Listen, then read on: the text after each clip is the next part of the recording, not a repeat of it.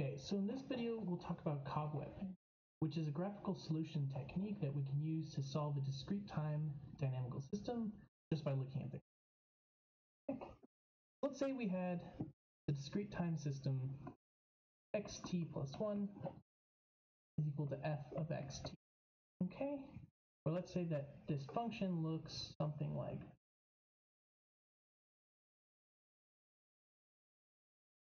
it's some nonlinear this. Okay, and let's say we're given, I don't know, x naught here, right? Our initial condition, right? Given an initial condition, right? We want to find the solution to this discrete time dynamic. So we're going to do this just by looking at the graph. Okay, so we have x0, right? x1, right? The x value at the next time step is going to be f of x1. Okay, so if we look at our function here, right? Here's f of x0, right? According to the update rule. So if we look at our function here, well, we say, okay, well, here's x0. So let's see where x1 should be. Okay, it's going to be somewhere over here. Right, so this is going to be our x1, the next step. Okay, so then we say, okay, x1 tells us that x2 is going to be f of x1. Okay, so we want to plug in x1 now into this function to see where x2 is going to lie. And so here's the trick with cobwebbing, is you're going to draw a diagonal line that goes straight through, right? So this line is going to be the xt plus 1 is equal to xt line, right? This is the identity line. What that means is then if we put x1 over to this line, right? If we go over to this line and then trace it down, there's x1 sitting right there, right? Because this line tells you where xt plus 1 and xt are the same. So if we connect our x1 over to this line and then follow it down, that tells us our x1. Okay, and so now we can plug x1 into our function, f of xt, to find x2. So we just follow this up from the bottom, right, all the way up, and here's x2. Okay, and now that we have x2, right, we can find x3, right, that's f of x2. So again, we do the same thing. We're going to reflect it over this identity line, follow it down here. That gives us x2, which we then can input into this function. So to find the function value at x2, we follow this line all the way up to the function, and here it is there. Okay, so that gives us x3.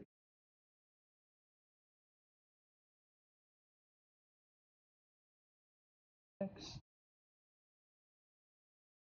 And you can keep doing this, right? You can say, okay, this is going to be 4, x3 is here, then x4 is going to be, closer. And it looks like they're getting closer and closer to this point, right? Where our f of xt intersects with this identity line. Okay, so then if we, want to plot what we did here in terms of our solution, we're saying, okay, I started x0 a little less than 3. At one time step later, it was here, which is a little bit more than 3. Right, and then at x2, about 4.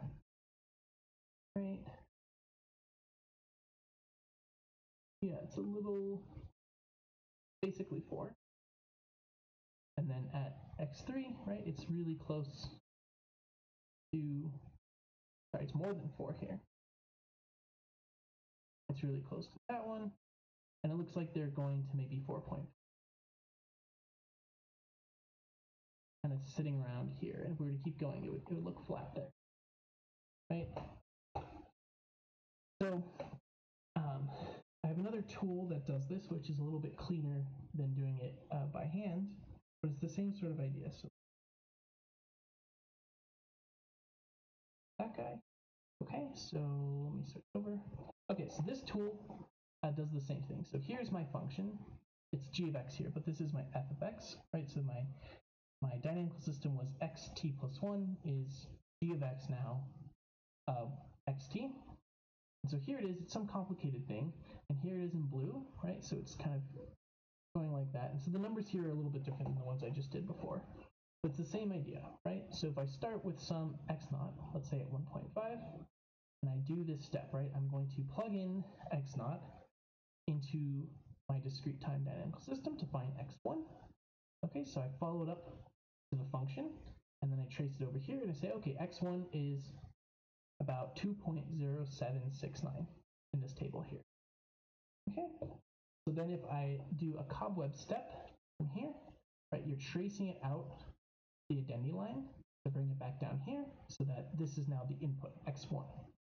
And now I'll take another step and I'll get my x2. Right? I plug this x1 into the function. We follow x1 all the way up to see what the function value is at x1. Follow it over here, that tells you x2 is about 2.4. All right, if we do another cobweb step, we reflect that over here to the addenda line, back down, so now it's our input. And once we plug that in, we get, we plug in x2 equals 2.435, and we get that the function value there, right, our next x is going to be 2.5672. Okay, we can do another 2 steps, and that gives us 2.6. Keep going, we'll get 2.61, and it looks like we're kind of evening out here as we get to this intersection. Okay, so I'll reset this and we'll do it again just with the cobweb step. Okay, so we started at x equals 1.5. We go up to the axis. We reset. We're going to iterate once. That tells us that x1 is here, 2.0769. And then we cobweb, so we just move over to the axis. This is now our input, and now we go up to the function. Tell us what x2 is. Right, here's the value there. It's 2.4. Iterate again, so we bring 2.4 over to the addenda line. That represents using it as our next input. And then the functionality of that next input is x3 equals 2.57. And we can keep iterating like that. And this is called cobwebbing because it looks like a little cobweb. Okay, and so then this would be our list of values that we could then plot against time. Right, we could plot x versus time. Okay, and if we tried a different initial condition, maybe let's try something really small. Let's do 0.1.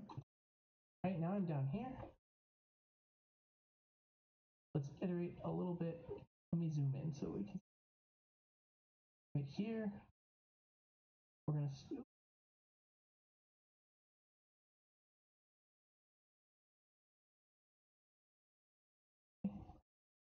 So if I zoom in here, let's make our x, our initial condition, closer to this point here. Let's say it's there. Iterate. We go over to the addenda line, and now this time we're going down to the function. But it's the same process. We reflect over to the addenda line. This is our new input. This is our next output, and so on. And so this is going to go down to this intersection. Okay? Whenever we're cobwebbing, you're going to move towards one intersection or the other. And in this case here, we had 3 intersections. And you'll notice that if we started over here, we went to that intersection point. If we started in this little corner here, we went to this 0. And they both went away from this one. This is a concept of stability that we'll get into later, which is that some of these states, these equilibrium states, are stable and attracting. And so your solutions are going to head towards one or the other, and they're going to head away from these unstable states. But we'll get into more of that later. Okay, let me reset my diagram, and now we're going to use this discrete time system that we had for, this was for our tree growth. So remember our tree growth example. Let me switch one note.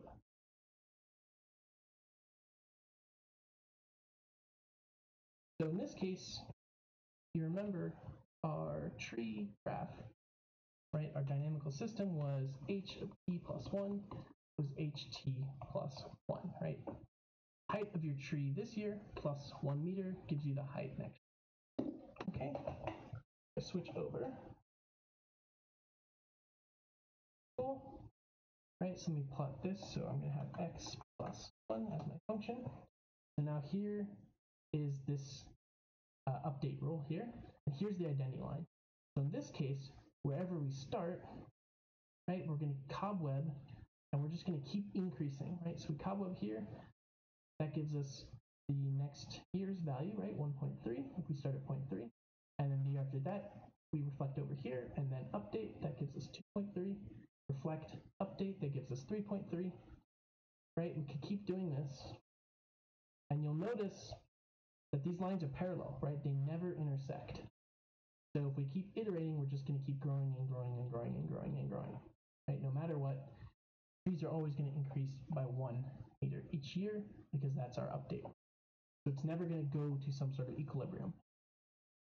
Okay, let's do a different function. So this one is our medication function, right?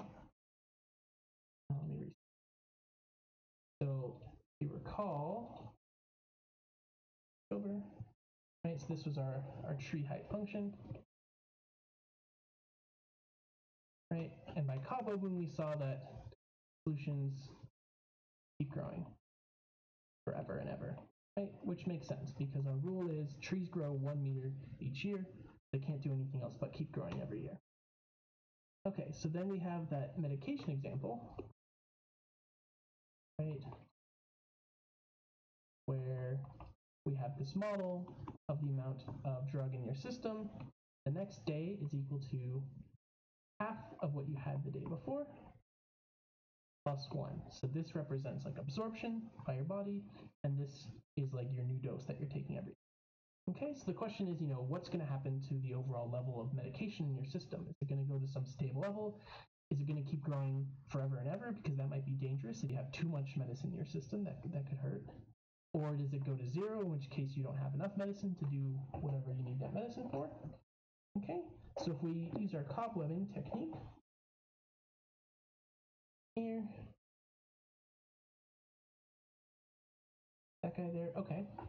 So now our function, our update rule is 0.5x plus 1, and let's start maybe with initial condition 4. Okay, so we notice blue is our update function, red is our identity, our reflection line. Okay, so if I start over here, let's iterate. Okay, so we start here, and we're going to see, okay, this gives us about 3 maybe after 1 day. So then we put 3 in, our next day gives us 2.5, right? So we reflect over to the identity line, and then back down to our function, our update rule, right? So then our update rule says that on day 2, the medication level is at 2.5. And then we use that as our input, which means we reflect it over and then see what output that gets. So we reflect it over and then back down to the blue represents us using 2.5 as our input to our update rule, and that gives us 2.25. And it can keep going, right? The next one is 2.125, 206.25, 203, 201, 2007, right? So it's just going to keep going to this equilibrium point, which is about at exactly 2.2. This represents kind of the equilibrium of the medication in your system, right? So you keep taking this dose over and over again, eventually you'll have about 2 milligrams in your system every day, as long as you keep taking that 1 milligram a day. Okay, so that was starting with a pretty high initial concentration. Let's say we started with nothing, right? We start fresh, right? Let's iterate from here. Well, we're going to go up to 1, right? We're going to take 1 milligram the first day. The next day we'll have half of that plus 1, half of that plus 1, and we're going to keep going until we get closer and closer to 2, right? So this is kind of a stable equilibrium. No matter where we start in the system, we're always going to end up with 2 milligrams of medication in our system eventually after enough days, right? And the closer we start to that equilibrium concentration, the faster we'll get there. Okay, so we'll talk about other ways of finding these equilibrium points and understanding the solutions of these dynamical systems in the next set of videos.